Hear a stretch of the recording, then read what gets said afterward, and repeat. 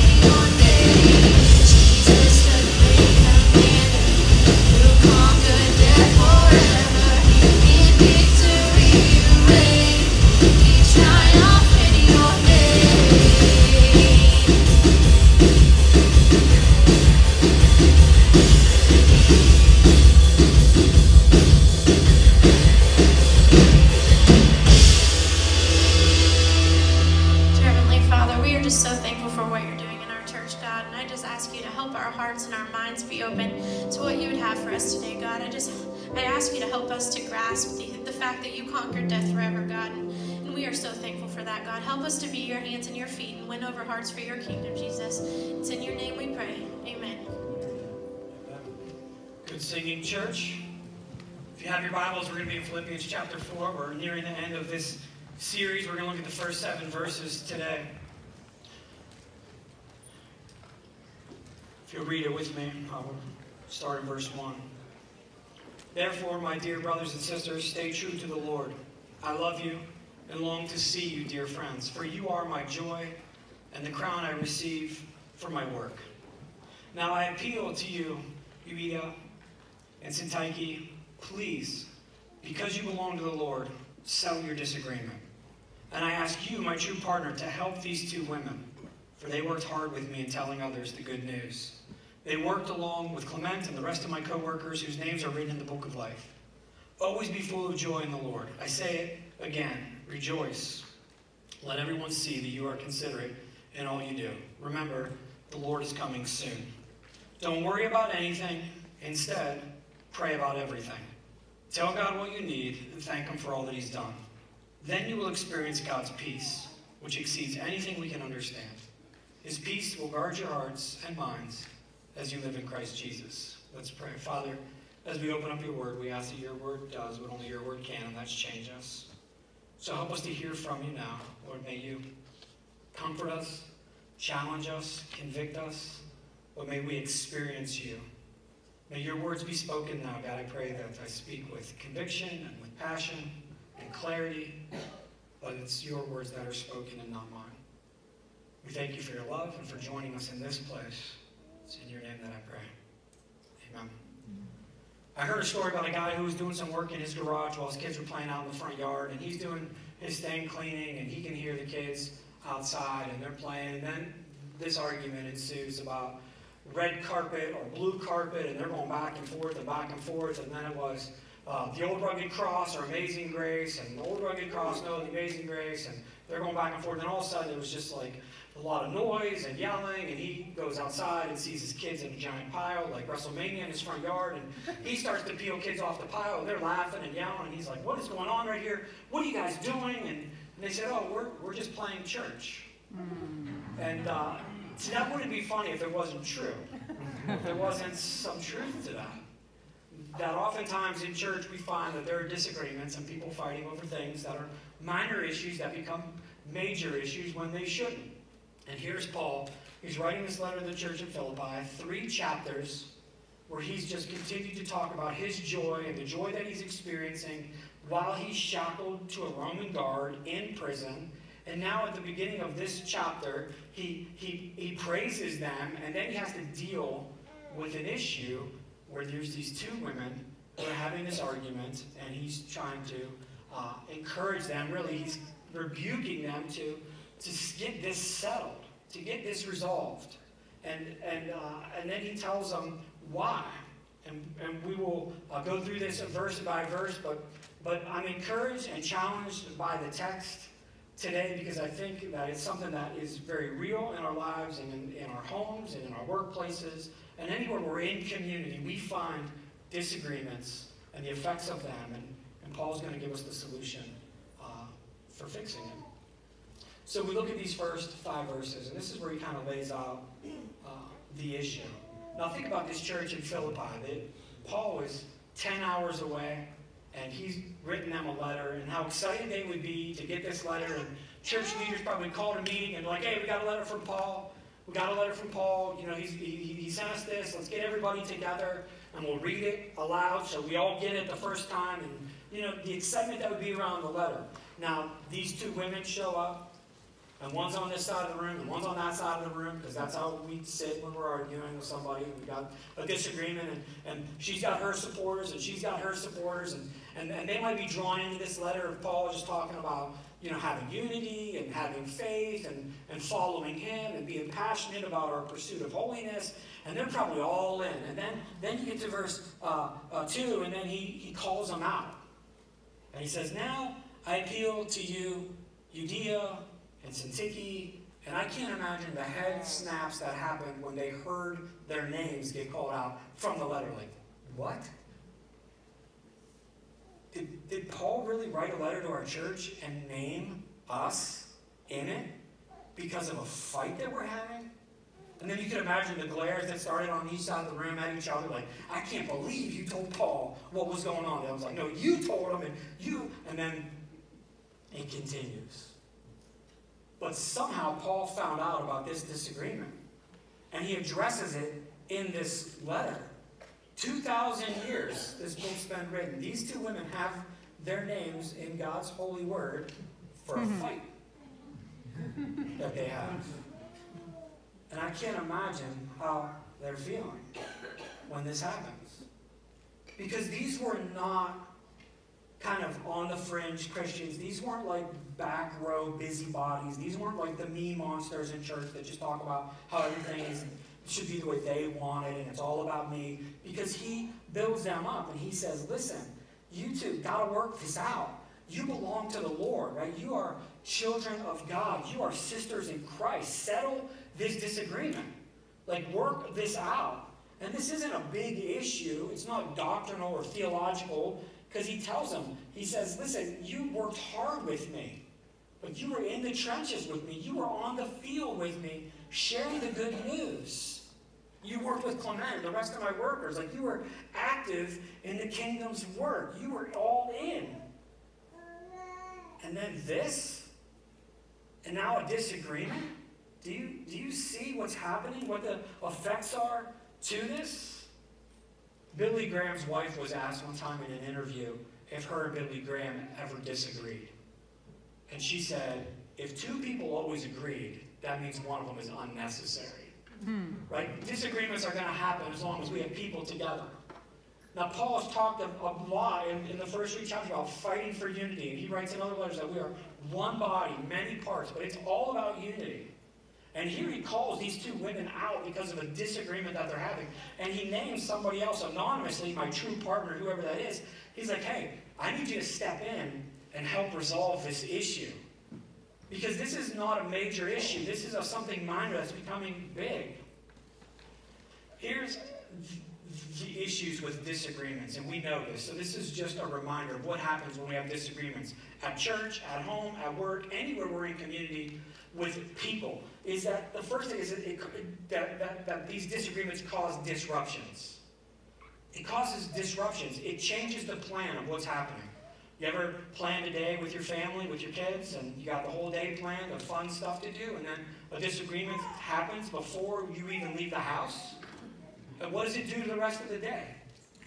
It disrupts the plans. It disrupts the plans. And he's saying, listen, you're fighting, you're sisters in Christ, you are in Jesus, you have this unity. Let's just go back to what binds you. What binds you is Jesus. Just go back to the main thing and see if we can't get this settled. Because this disagreement is disruptive. It's taken the focus off of what's most important. Because the other thing about disagreements are they're distractions. See, God says, I want you to lift your eyes to my call. I want you to see what I'm doing. I want you to be drawn to my vision, which is way up here. And when you have disagreements, all of a sudden, all of our visions come down. And we see the disruption, like something's happening, and now it's a distraction, because now we've taken our eyes off of what God wants us to be focused on, and now we're focused on this. And the other thing about distractions are they cause division, because it doesn't matter who's involved in the confrontation or the disagreement, there's always sides being taken. Even if we're like, well, I'm not involved in this, but every time she shows up, this happens. Or when is he going to learn that there's always division. It separates. And he's saying this cannot happen in God's family. This cannot happen in God's body. It may seem like a minor issue, but all disagreements have to be settled. We cannot have these things continue on. They're distracting, they're disruptive, and they cause division. The things that we're fighting against as a body of believers. And he says, listen, you belong to the Lord. Remember this. The first thing he says, you belong to the Lord. Settle your disagreement. It's Jesus that binds you. There's no disagreement. There's no issue that he can't enlighten, that he can't shed some discernment and get this right. If we're in a relationship with somebody and we are not followers of Jesus. We are not in this together in our relationship with Jesus. And we're trying to come to some agreement out of a disagreement. It's like trying to fix a sinking boat with duct tape. It's only a matter of time that this thing is going to sink. But if we're equally bound together by Jesus, he can fix anything. We just got to get our eyes back on him and remember what he did and who we are because of him, and settle this. There was a survey done about church attendance and just about church life, and 74 of the respondents were in agreement or said that most people leave church because of a disagreement with another person. Got nothing to do with the vision of the church. It's not doctrinal. It's not theological. It's I don't agree with them, or they don't agree with me. We have an issue, so I'm leaving or they're leaving. Or we see churches where both leave and everybody leaves with them, and churches fold up and collapse over a personal disagreement. So Paul's warning them. He's taking time out of this letter that he's penning from prison to build them up, to encourage them, to lift them up. And now he's disrupted, distracted, and trying to stop division by rebuking these women. You got to get this settled. And he does this because he loves them and he loves the church. And he doesn't want to see this be the thing that brings him down. So he calls them out. And then he says this in verse 6. He says, don't worry about anything. Instead, pray about everything. Tell God what you need and thank him for all he's done. You see, here's what happens when we have conflict.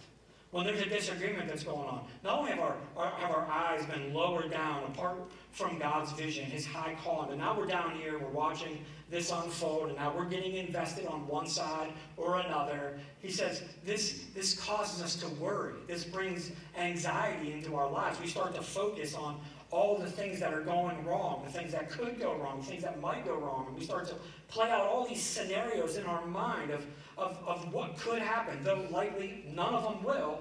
We entertain them in our minds, and we allow our minds to just run with things. And you know what I'm talking about. This isn't unique to them or to me. It's all of us in our humanness. We let things bother us, and we worry about them, and it steals from us. This word where he says, don't worry about anything. This, be anxious in nothing. This word for anxious or worry is to strangle, to choke. And that's what worry and anxiety does to us. It chokes us. It's trying to strangle us. And you know this when you're suffering from it. When you're in the middle of it, you've let some minor issue with another person just twist you up inside. And now you can't sleep, because you're thinking through all the things, and the more you think about it, the more angry you're getting, the more frustrated you're becoming, the more bitter you're becoming, and you're letting it strangle you. You're letting it choke the life out of you. And he just says this. This is a command. This is not a suggestion. He says, don't worry about anything. Be anxious about nothing. This is what he says. And the way this is written in the Greek, in the original, the arrangements of the words, and how he's saying this command, not a suggestion. He's saying this has to happen. Stop worrying. It's in the Christian life. It's the development of a habit. He's telling them, you're worrying. It exists in your community. It starts from within. This is an inside job. We do this to ourselves. We start to worry. A seed gets planted and we let it grow. He's saying we have to stop it. There has to be a practice in your life that every time your mind starts to worry, you stop it. But he just doesn't leave it there. He doesn't say just stop worrying. Don't worry. He says instead. So he gives us an alternative. Here's what you could do. Stop worrying. Just shut your mind down. As soon as the worry comes to your mind, pray about everything. So worry about nothing. Pray about everything. Stop worrying. Start praying. This is the change that has to happen in our life. That when worry shows up, and it does, and it will, just stop worrying and immediately start to pray. And then he gives us some illustration about this. He says, when you pray about everything, tell God what you need and thank him for all that he has done. See, when we're worrying, our worry is on the problem. We're focusing on the problem. But when we pray, he's saying, focus on the provider. Change your perspective. Stop thinking about the problem. Don't let your mind go there. Don't let it do what it's going to do to you. Affect you physically, spiritually, emotionally. Stop it. Start to pray, and pray this way. Tell God what you need. Release yourself of the issue. Get it out. Just tell him what it is. But then, thank him for everything he's done. Start to think about all the goodness that God's poured out on you and name it to him. It changes your perspective. Because now we're not thinking about the problem anymore. We're thinking about all that God has done that's good. And the problem becomes relatively small. It starts to shrink back down to what it is when we start to put it into the scope and relationship to what God is doing, has done, will do for us. And sometimes it's hard when we're dealing with something that's very painful, or we're anticipating something bad that's coming, and it's happening, like the gears are turning in that direction. There's a bad diagnosis, there's a bad situation, there's this financial thing happening, and we kind of see the end of the road. It's hard in our humanness to just stop worrying and start praying. He says, unload it. Give it to God. He can handle it. You're not going to burden him. Release yourself of the burden. But then thank him. And sometimes in the midst of those times when we're most anxious and we're worrying the most, it's hard to be thankful. So I would encourage you to just thank God for what you see. You could have a day, you could have a week that just has fallen apart. And you're wondering, God, where are you? Like, could anything more go wrong today? Could anything more go wrong this week? And we start to blame God for the situation, for the circumstances. And we start to wonder if he hears our prayers. Does he even care about us anymore? Does he love us? You have to just stop and look around. And we might be having an issue with our spouse or with a family member, or our kids might have caused a disagreement that's disrupted the whole day and split the family. And now this fun day has turned into nothing but arguing, and my husband taking the kids and going here, or me taking the girls and we're going this way, and he's going, and all that. To lay in your bed in the midst of all of that and worrying about what tomorrow and how this gets resolved, and just say, I'm thankful that I kissed my kids goodnight. I'm thankful that I'm laying in a bed right now. I'm thankful there's a roof over my head. I'm thankful that I locked the front door that can protect me. I'm thankful for whatever, because these are the easy things to overlook every day that God continues to give us. He continues to pour his blessings out, and we're so used to it that we look past it. But when we start to think about everything that God has done and is doing and will do for us, it changes our perspective. We see things in a different way. He can change us. And in turn, he fixes the problem. And this is what Paul says. He says, instead of worrying about everything, just pray about it. Focus on the provider, not the problem. That God's giving you all of these good things. He's giving you all these good things. And then in verse 7, he gives us this time. So here's your options. You can worry or you can pray, your decision. But I'm encouraging you to stop worrying and start praying. And when you start praying, here's what happens. Then you will experience God's peace, which exceeds anything we can understand. His peace will guard your hearts and minds as you live in Christ Jesus. Which tells us this first. See, peace is a fruit of the Spirit. We could go to Galatians 5 where Paul writes this out. These are things that come from God. This is God's peace. It's his. It originates with him. He gives it out. It's his to give. But we cannot have the peace of God if we are not at peace with God. We can't experience his peace if we have a disconnected, broken relationship with him. I think it's in John 15 where Jesus is talking about the vine and the branches, and he's giving them this illustration of this is what it looks like to be in relationship with God. He says, I'm the vine, you're the branches, right? We could understand this. This was agricultural culture. So we could go to a vineyard and see the vines and the branches. And the branches produce the fruit. But what's feeding the branches? The vine. What's taking care of the vine?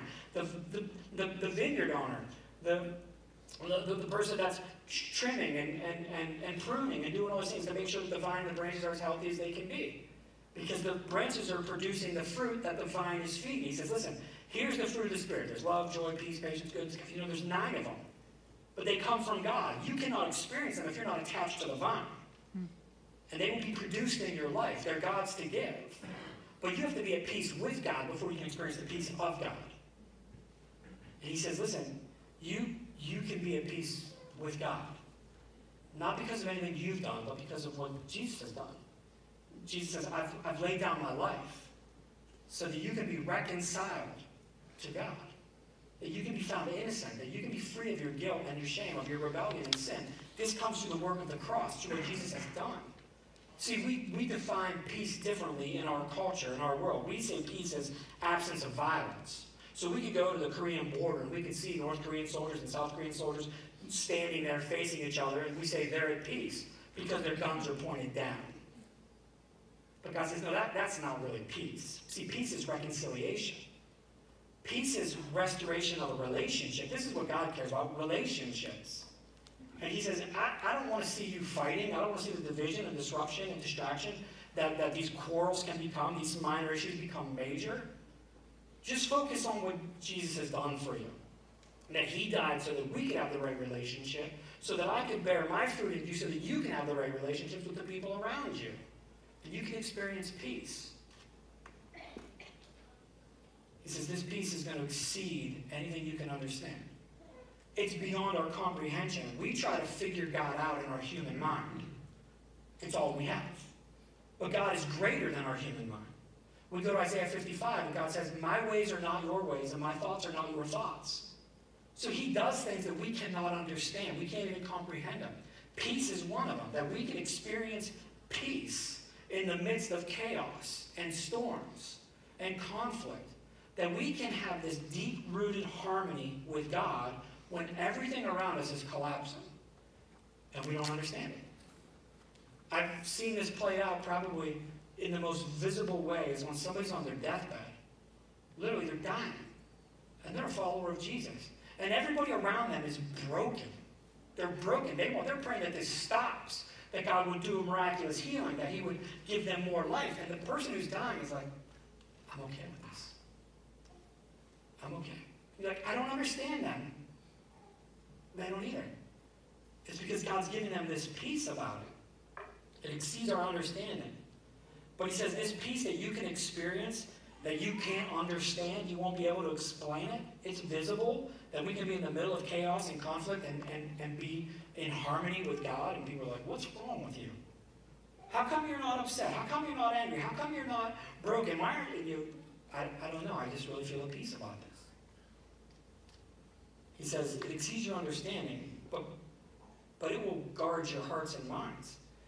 Not only does this prayer that we choose as an action, we can choose to worry or we can choose to pray. And when we pray, God's word says, you will get my peace. So prayer brings the peace.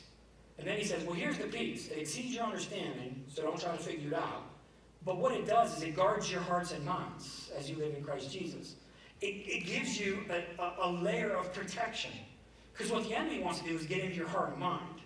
And he wants to create these doubts and questions. And he wants to keep bringing up the hurts and the memories of what other people have done to you. And he wants to keep refreshing this. And he wants to breathe life back into them. And he wants you to be anxious. And he wants you to be worried. Because he knows if he can do that, he's taking your sights off of what God has you pointed at here. He brings it right down to here. And not only does it affect you, it affects the people around you. Now everybody's focused on this conflict, on this disagreement, whatever it is. And he said, listen, God's peace, when you get it, it protects your heart and mind. It's like soldiers standing in front of it. They're not going to let the enemy get that real estate. He's going to try, but they're going to guard it. He's going to protect you from the root of worry. He protects our hearts, our feelings, which when we get hurt, we're in conflict sometimes because of what somebody's done to hurt our feelings. Protects our minds from our thoughts going there, allowing it to fester and to grow and develop into a full-blown, worry or anxiety attack. He said, listen, this is what God's peace does. It protects you. Protects your hearts and minds. It's a choice. You can have it. The command is to stop arguing, to settle this, and to not be anxious, to not worry. But he just doesn't leave us there. He says, here's what you do instead. This will feed you. You'll feel better. God's going to change your perspective. God's going to protect your heart and your mind. You're going to see that things that used to bother you don't bother you as much. That minor issues stay minor issues. And we can focus on the big picture, who we are in Christ. And we can fight for unity. Even when things don't go our way, we see the bigger picture. And we see the damage that happens when we're in disagreement. So, what does this mean to us? This is a very simple text. Paul says this: worry about nothing, pray about everything. It's just a habit we have to develop in our lives. And the benefit that we receive from God is when we pray about everything. And we see his peace. We experience it more and more. Jesus in Matthew chapter 6, I want to read this scripture to you. He addresses this because it's a problem for us. It's natural for us to worry and be anxious. And he says this in verse 25 of Matthew 6. This is why I tell you not to worry about everyday life. Whether you have enough food or drink or enough clothes to wear, right? These are things that cause us to worry. We're having some financial issues. We're living paycheck to paycheck. Our mind is consumed with what are we going to do next week? Do we have enough money to get us through this week? Are there enough food in the cupboards? Do we have enough gas in the car with what's happening? And then he says this: isn't life more than food? And your body more than clothing? He's saying, raise your eyes back up. You're looking at the details of your day, and I'm telling you that God's got a greater purpose and a greater calling. Isn't your life more important than food and clothes? Lift your eyes back up to God. He says, look at the birds. He says, here's an example for you. Look at the birds. They don't plant or harvest or store food in barns, for your heavenly Father feeds them. You see, you're worried about things that birds aren't worried about, and they're not doing anything that you do. But God feeds them and protects them. Aren't you far more valuable to him than they are? Jesus is saying, didn't I come as the final sacrifice, as the perfect sacrifice for the atonement of your sins? Doesn't God love you so much more? He's dying. I'm dying for you, not for birds. You mean something to God. He says, can all your worries add a single moment to your life? Is there any value to worrying? Does it do anything? Do we build any equity? Is there anything we can cash in and go, here's all my worry, what good do I get from it? No, it's debilitating. It breaks us down. The physical effects of worry and anxiety are bad. He says, they don't add a single moment to your life. And why worry about your clothing? Look at the lilies of the field and how they grow. They don't work or make their clothing, yet Solomon in all of his glory was not dressed as beautifully as they are.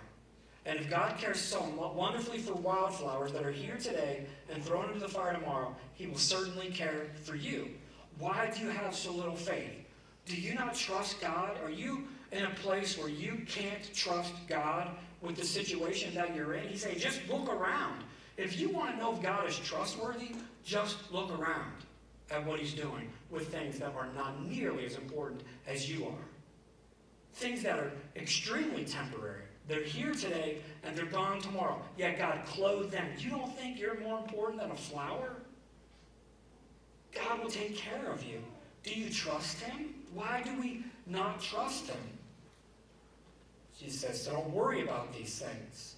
Saying, what will we eat? What will we drink? What will we wear? These things dominate the thoughts of unbelievers. This is what people who don't have Jesus think about. They're majoring on the minors. They can't lift their sights up to God and his will, his kingdom work, and his purpose for their life because they have no reconciliation and no relationship with him. So they're not going to experience anything of his that's good. They're not going to experience his peace. He says these dominate the thoughts of the unbelievers. But your heavenly Father already knows your needs. He cares about you. He knows where you're at. He knows what you're dealing with. And here's where we change the perspective. Seek the kingdom of God. Don't worry about your clothes. Don't worry about your food. Don't worry about those everyday things that happen that consume us.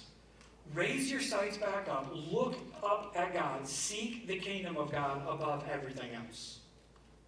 And live righteously. This is what Paul talked about last week. We looked at that there should be this passionate pursuit for holiness. That every time there's an intersection in our day of do I do what I want to do or do I do what God wants to do? He's saying, always choose what God wants you to do. Live righteously, Jesus tells him. And he will give you everything you need. So you don't have to worry about all these minor issues. Just worry on the one major thing. Am I doing what God has called me to do? Am I living the life that God has called me to live? Am I living to God's standard in everything that I do, in every role that I play? Am I doing it like God is asking me to do it? Because if I focus on those things, He takes care of everything else. He says, so don't worry about tomorrow, verse 34. For tomorrow will bring its own worries. Today's trouble's enough for today. The troubles of this world aren't going to go away. Your worrying isn't going to make them stop. We have troubles today, they can cause us to worry. We're going to have troubles tomorrow, they can cause us to worry. The choice is, do we trust Him enough to give it to Him? To say, God, these are the things that are burdening me right now. These are the things that are hurting me. These are the things that are breaking down this relationship. These are the things that are weighing me down. These are the things that I'm losing sleep over. These are the things that are causing me not to eat. This is it, God. I can't deal with it. I'm giving it to you. And thank you.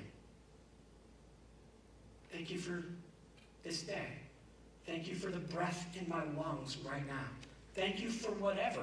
Just start thanking Him and watch your perspective change. Because God says, just trust me. Just trust me. Give me these things. There's no value in you keeping them. Give them to me. Trust me. We're going to move to a time of communion as we do on the first Sunday of every month. And we're going to take this little cup of juice and this little piece of bread and we're going to sit in our chairs and eat it and drink them. And my prayer is that we would literally have communion with God. That in your mind you would envision it's you and Him and nobody else. And He's sitting across from you at some small table in the corner of some coffee shop. And you have the representation of Jesus' voluntary giving of His life for you and for me. And we have a little piece of bread that represents His broken body and a little cup of juice that represents His spilled blood. And because of that, we can be reconciled to God. We can be at peace with God. And we can experience the peace of God because of what Jesus has done. So what are you worried about? What's got your mind right now? What's got your stomach in knots? What's just got you twisted up? Have you prayed about it? Have you battled the worry? I hope now that we can see how clear this text is, that we can develop this habit, that every time we start to worry, we stop. And we start praying. And we stop worrying and we start praying. And by doing that, our trust in God will grow and grow and grow. And the peace of God will continue to fill us. So don't miss this opportunity to lay those things down in front of Him. To use this, Paul writes in 1 Corinthians 11 about the Last Supper. And this is what he writes. He says, for I pass on to you what I received from the Lord Himself. On the night when He was betrayed, the Lord Jesus took some bread, and He gave thanks to God for it. Then He broke it into pieces and said, this is my body, which is given for you. Do this in remembrance of me. In the same way, He took the cup of wine after supper, saying, this cup is the new covenant. It's the new contract between God and His people. It's an agreement confirmed with my blood. Do this in remembrance of me, as often as you drink it. For every time you eat this bread and drink this cup, you're announcing the Lord's death until He comes again. And our hope is in the future. That God is coming back, that Jesus is coming back, and He's going to restore His kingdom, and He's going to take everything that's out of order, and He's going to put it back into order. But between today and in this moment and that moment, He's telling us to stop worrying, to pray about it, to trust God with it, and to experience His peace that we can only experience through Jesus. Father, as we prepare our hearts now for this time of communion, I pray that we are convicted, comforted, and challenged by your word. We all struggle with worry. None of us are exempt, just to greater degrees. Some less than others, God, but none of it healthy. Help us not to lack faith in you. Help us to trust you more. Help us to see how much you loved us, that you sent your Son to die for us, that you care about us, every detail. Help us to be okay when we do pray to you and the answer isn't what we ask for. to continue to trust you, that your ways are greater than ours. Your thoughts are greater than ours. And you see this whole plan playing out, and we only see a speck of it. And we trust you. And that we get to experience your peace. That we can have harmony with a holy God. We can experience the calmness that comes through that right relationship. So as we come and take this cup and this piece of bread and we sit down in our chairs, may we have communion with you. May we pour out our hearts. May we hear your voice. May you draw us closer. We thank you for Jesus. It's in his name that I pray. Amen. I ask you to come down the center. We have stations on both sides as well as the middle. And just for traffic flow, come down the middle and up the sides and give God an opportunity to work. I trust he's doing something in somebody. Respond. Thank you. Please come.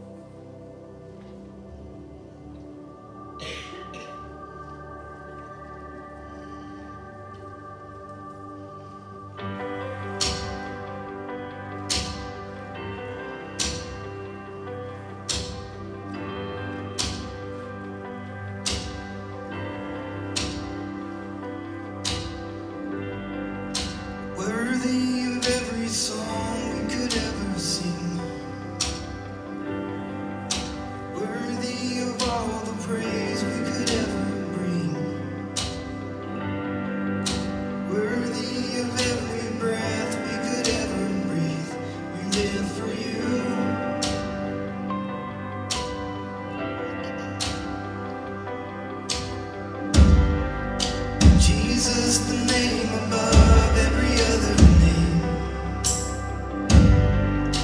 Jesus, the only one who could ever save. Worthy of every breath we could ever breathe. We live for you. Oh, we live for you. Holy, there is no one like you. There is none beside you. Open up my eyes in wonder.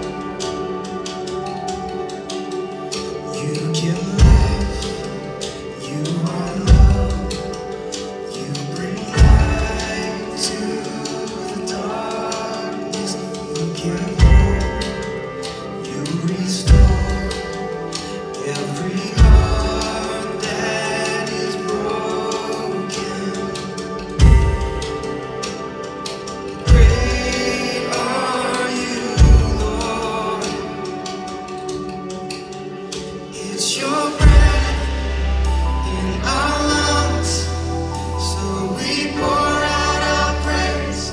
Pour out our praise. It's your breath in our lungs, so we pour out our praise to you only.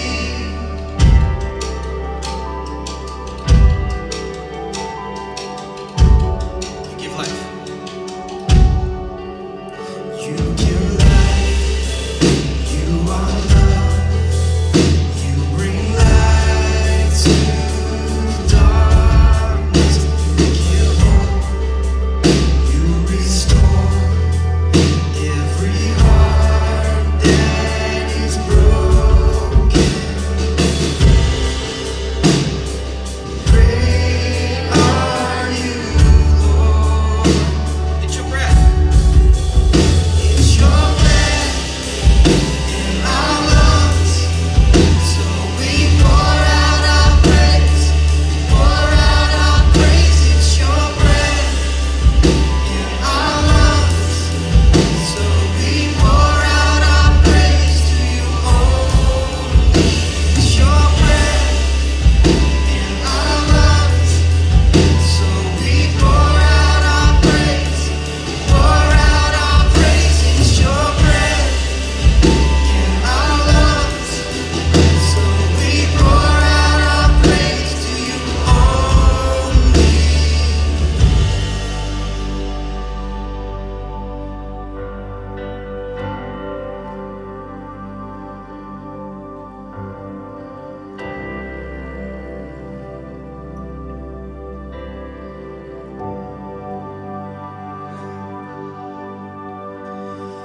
All the earth will shout your praise. Our hearts will cry. These bones will sing. Great are you, Lord. All the earth will shout your praise. Our hearts will cry. These bones will sing.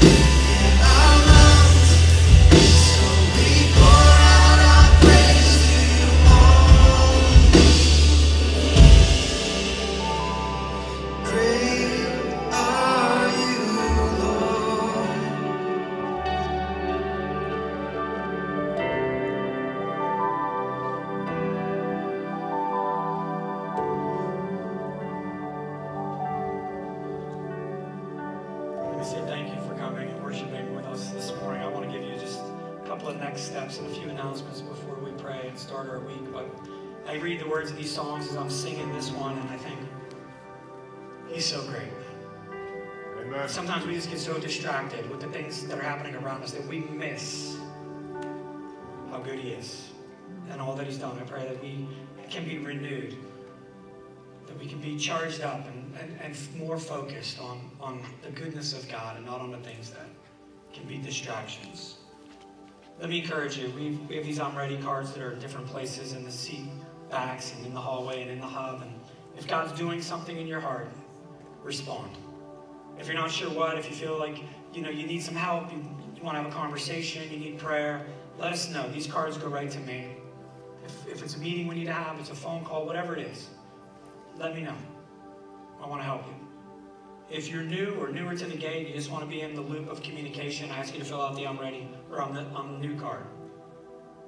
Fill out your contact information on the back, tear off the bottom. That's our contact information for you. But we'll add you to our text and email list. We send out, a couple texts a week, maybe an email or two every couple of weeks, just to keep you in the loop of things that are happening. But if you are newer to the gates, and we've not met, I would love to be able to say hi to you in person. And I'll hang out down here with Melissa, and hopefully we can shake hands and say hi. But I'm grateful that you're here. You chose to spend your Sunday morning with us. Let me give you a couple of announcements that are coming up. Next Sunday's Mother's Day. That's a big reminder for those of us that may forget. We will celebrate all of the women that God has blessed us with next Sunday. But we will also be doing our child dedication. And this is really where we honor God with the blessing of children. And we, in front of God and our church and family, we acknowledge that we've been entrusted to raise these children or child according to His principles. And for accountability purposes, we stand before you and make these vows. So if you have a child or children that have not been dedicated and you'd like to know more about that or be a part of it, you need to just text child to our texting number. It's in the bulletin, it's on the walls. Today would be the cutoff for us to be able to get the information we need to you and to get it back to be ready for next Sunday. So please do that. If you have any questions, let me know. There's going to be 2 meetings that follow this service immediately. There's a missions trip meeting for people that just want a little more information. That's in the community room. So if you go down this hall towards the bathrooms, towards the front of the building, the community room is on the other side of our glass entrance, on the right, across from our office. You can head down there, and then our softball managers, our coaches, are going to be getting some information out to you if you're interested in playing on our co-ed softball team, which will be starting in a few weeks. They're going to be in the hub, hanging out afterwards to get you that information as well. And then I want to share with you a special service that we're going to be having on May 26th called Reverberate. It's on a Sunday night. Jesse came to me, I don't know, a while back and said that God had laid this on his heart to just do this type of special service of just kind of just spiritual renewal and drawing in, and he wants to do it in the cul-de-sac, which has some very interesting acoustics to it, and just gather as a body out there on that Sunday night and spend a lot of time in worship, in song, in prayer, and in scripture reading. And this one he's themed around my sabbatical. Some people know we've been talking about it for 2 years. But if you're newer to the gate, you may not know that I'm scheduled to take a sabbatical for June and July of this year. So after this month, and that'll kind of be the send-off, is this Reverberate service, which I'm excited about. But if you've been in a church where sabbaticals have been taken, a lot of times it's surrounding an issue, a problem, and this is not the case. We've talked about it in our annual meetings, our family meetings, for 2 years prior to now that this was planned, and just a time of some rest, if that can happen. I don't rest well, but really just some spiritual renewal, develop some strength and some spiritual principles. God would give me some renewed vision for our ministry and where we're going in the future. So I ask you to pray for that time for me. Melissa says we disconnect from here for a little while, but June and July is the plan, and the send-off will be the Reverberate service. So I hope you'll make plans to be here for that. Let me pray as we go. Father, we thank you for this time. I pray that you've been honored by this offering of time that we've given you, that we're here because we love you. Lord, maybe we're here just because somebody asked us to come. Maybe we're here and we're not sure why. But you have a purpose for it. I pray that we received it today, that we heard from you, that we were able to sing to you, to pray to you. I pray that we've been faithful in our finances to you, honoring you with everything that you've given us, our time, everything. But may we leave this place different than the way that we walked in. Help us to be people who, when we feel worry come into our minds or our hearts, that we stop it and we immediately start praying. And watch the transformation that happens when we just trust you more. Thank you for loving us. Thank you for caring about us.